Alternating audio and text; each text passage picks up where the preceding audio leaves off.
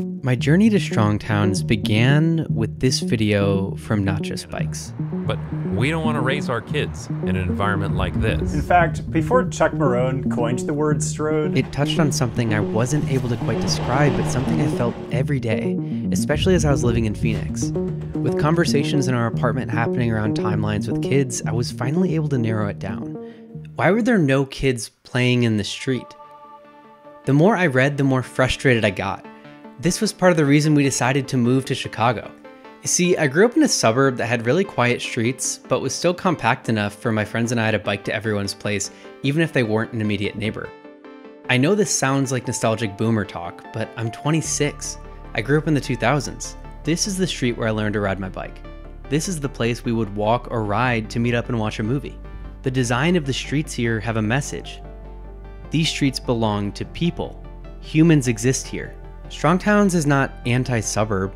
There are plenty of financially resilient suburbs, ones where businesses are within a short bike ride, kids can easily navigate their way to a friend's house, and there are interesting third places to hang out. Unfortunately though, the best of these have been grandfathered in, being built before traffic throughput was put before the safety and comfort of those living in the neighborhoods themselves. These traditional developments were places for people to live and platforms to build wealth. Now, most North American developments are dangerous places to experience outside of a car. I think of Grapevine, Texas, where there's a gorgeous train station and public plaza across the tracks from their main street, which has puny sidewalks and 2 to 3 lanes of 30-mile-per-hour road cutting it in half. We built this problem. We can also change it. Hi friends, I'm Mike, video producer for Strong Towns, and this video is going to show you what a good street looks like, and what you can do to make safer streets where you live. When someone mentions dangerous streets, the stereotype might be to think of a place in the middle of a crime map hotspot. In reality, the safety of a street has less to do with the activity around it, as much as it has to do with its design. Forgiving design tried to address that. It tried to address the typical mistakes that drivers make. We developed standards to make highways safe, wider lanes, shoulder buffers, clear zones, and we brought those insights to city streets where they have the opposite effect. The trends aren't looking good. While pedestrian fatalities have been going up in recent years, in 2021 they had the highest amount in 40 years. 2022's preliminary data suggests that it got even worse.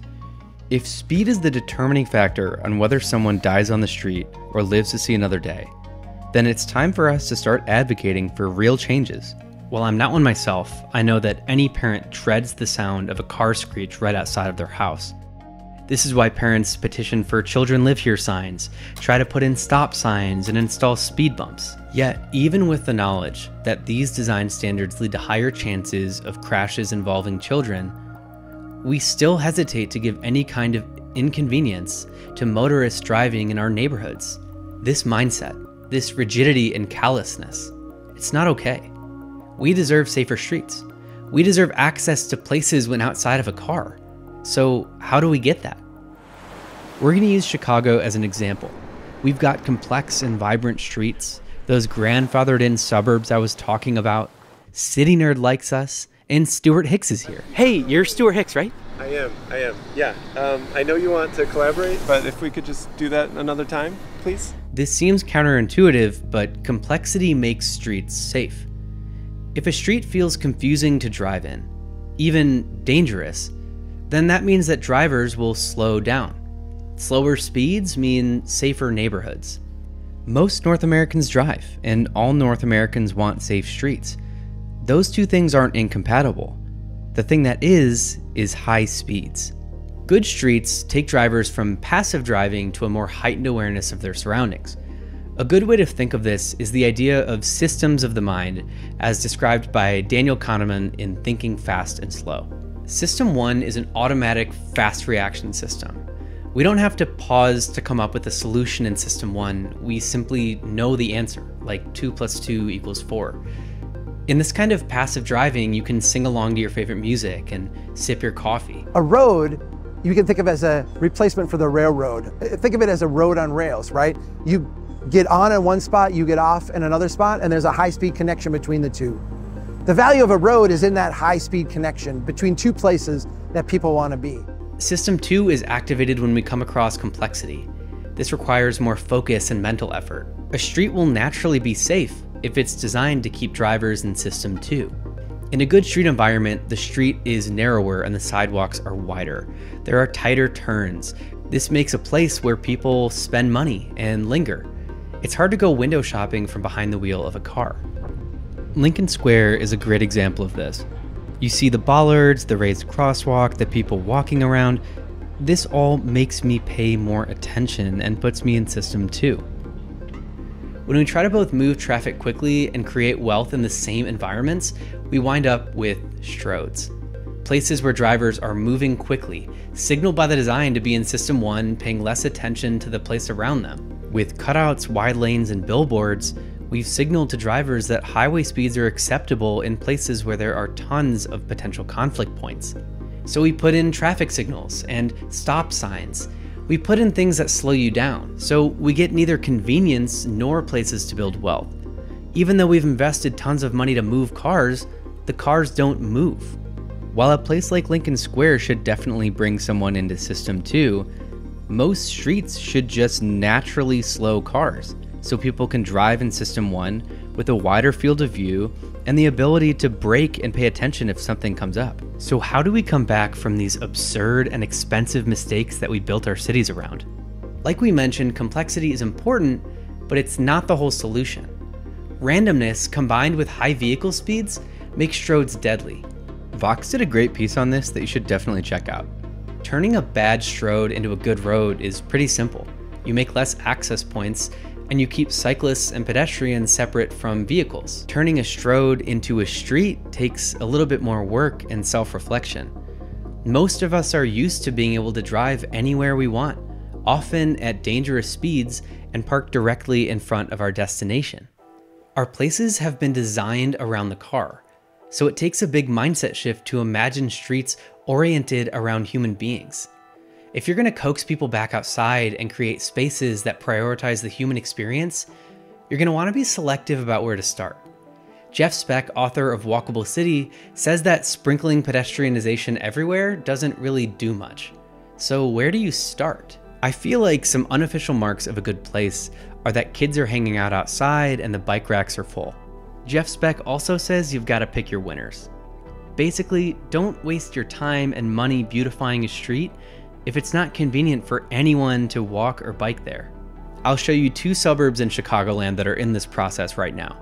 I bet your town is in a similar place as well. I'd love to hear your comments on what you think is going to work. Also, feel free to subscribe before we move to the next section. First, we have Romeoville, a suburb southwest of Chicago, who doesn't have an official downtown because they bet on this stroad being the place for people to hang out and spend money. They've been developing what they call Uptown Square right here. As you can see, it'll be cut off from the surrounding neighborhoods and right off of a major highway. If I had to guess, and I will, I don't think you're going to be seeing full bike racks and people walking to this spot. Villa Park, a suburb just west of Elmhurst, has a major stroad that they bet on years ago as well. They're starting to focus their developments on this spot right here. Sure, it's not right off the highway for convenient access from out-of-towners, but this is going to be a place for people in Villa Park to linger and enjoy. With a bike path, park, future recreation center, and easy access to surrounding neighborhoods, Villa Park is setting itself up for success. Now the only question is whether they keep up these changes. To make a street safer and more inviting, we're going to need to lower the speed of cars. Lowering the speed limits with signage doesn't change the design itself. This can actually make streets more dangerous if it promises safety but delivers a raceway. When roads were empty in early 2020, it became clear that some roads were only slow because of congestion. The natural speed told people to go fast, so people drove faster. Enforcement policies are also tough because they only address the symptoms but not the causes. When we signal to drivers that it's okay to drive fast, and then they go out and drive fast, that is not an enforcement issue. That's not an issue for the police to handle. Police enforcement via ticketing and traffic stops isn't experienced the same way in communities with a fraught and violent history with the police in the same way that affluent and white neighborhoods do. They also could theoretically be used as a predatory fine-based way of funding local government. Once the police leave, then people start speeding again. Strongtown's member Zachary Staggs found this when he did a speed study in El Paso. 80% of drivers were back to speeding after enforcement stopped. Clearly, the design was telling them that they could drive faster, so whose fault is that? The best, most proven way to curb speeding and create platforms for congregation and for developing wealth is through design. A strong towns approach accommodates automobiles in a place dominated by people. Create spaces where it's physically uncomfortable, even impossible to drive fast, and you're also going to create places for your town to flourish. These local issues are best solved at the local level by people who know their neighborhoods. Bike Grid Now, which started less than a year ago in Chicago, has been doing some great things, and we want to highlight what they're up to. Chicago Bike Grid Now is a grassroots collective of safe streets, pedestrian, transportation, and cycling and bike rider advocates. But all of us have this common goal of being able to move and travel throughout the city safely. And what that looks like for our group is that 10% of Chicago streets are capped at 10 miles per hour. We'd start with rapid deployment of temporary affordable infrastructure just to calm the traffic, and then follow up with the more permanent infrastructure, which would include things like planters, jersey barriers, traffic diverters, chicanes, curbs, bump outs, etc. They've been endorsed by tons of alders and both candidates in the runoff for mayor. A step that you can take to make your street safer as well as demonstrate need to your local government is using tactical urbanism. All across the country, people have shown that cheap, easy, and fast pilot projects can show a city that traffic calming works. We aren't advocating for you to do anything dangerous or invasive. We'll leave some guides in the description so you can see what others have done. There is a nonprofit based out of Dallas, Texas called Better Block. They help communities realize how they can change their built environments and make their streets safer. This footage is from Kenmore Street in Akron, Ohio. This year, they're celebrating their 5th anniversary of making changes by repainting the lines and having a block party. These things are really hard to do alone, so it's a good thing you don't have to. If you join a local conversation, you can meet up with people in your city who are getting involved at no cost. Our members get access to office hours where you can ask questions about theory and practice to our staff weekly. Ultimately though, there are tons of free resources to help you get started on our website and from other creators here, so don't feel pressured to spend money on getting educated unless you really want to dive deeper. Also, subscribe so you can bookmark and see our videos in the future. I'll leave you with this. Improving a place is a lot harder than it should be. We at Strong Towns believe that the best way to implement solutions is you, in your communities, making the next smallest step you can to improve your place. What might that be for you?